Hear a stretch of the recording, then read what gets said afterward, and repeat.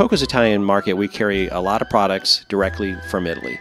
And one of our suppliers at Tovola set up some meetings with me and the actual factories and the farms and the suppliers. One of our favorite stops was in the picturesque town of Varese. It's in the Alps, right near the Swiss border. And Varese, of course, is rich in history. It's situated on 7 hills within the Santa Maria del Monte Mountains, and it looks over Lake Varese. It's just a beautiful getaway. It's rich in history, castles, villas. It has an astronomical observatory and a college, and of course the medieval sanctuary. And it's all great if you want to go with us on a food and wine tour. This would definitely be in one of our packages. So just click on the link below this video and send me an email and I'll put you on the list. Varese is the home to the gourmet confection factory Ernesto Brusa. And it's owned by Cecilia and her mom, and they welcomed us warmly and told us all about their company and the product line, and the tour was awe-inspiring. It was just fun and great and delicious. The factory was founded in 1930 by this man who was called Ernesto Brusa. He's not my parent.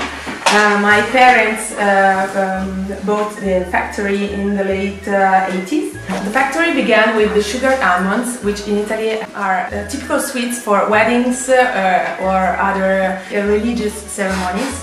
So we got into the chocolate world. We developed something like dried and candied fruits covered with chocolate, so we can sell for Christmas. In Italy we sell only to the little stores. We do not sell to the big groups. We have Italy store as a client in Milano, in New York, and now in Russia and Moscow. So little boutique shops. As Cecilia mentioned, chocolate-covered almonds are a must for any wedding, also known as Jordan almonds here. The bittersweet taste of the candied nuts symbolize the positive and the negative side of a marriage, and leaving the sweet side still prevailing. Also, the different colors have significance. For example, the white represents purity and happiness, and the pink and blue symbolize christenings. And here's my mom. We were just reminiscing about how that tradition is carried over in the United States. Every wedding had them. They made little net packets of them as favors. They also mixed them in with cookie trays. They would have them. It was a must. Everyone had them. You cut the little tool, you put the almonds in there, and then you tied it with a pretty ribbon, and everyone, that was their favorite.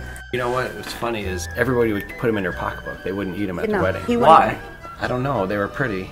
Yeah, no, you saved them, and if you went to someone's house, you would see the little packs of the almonds in their china closet. Yeah, we had them in our china closet for the longest time, and they'd collect dust. Yeah, yeah. And then they were like petrified. And then, but we'd go to weddings, and my father never went to the weddings, but he would always say, "Bring back the convents for me," all the time.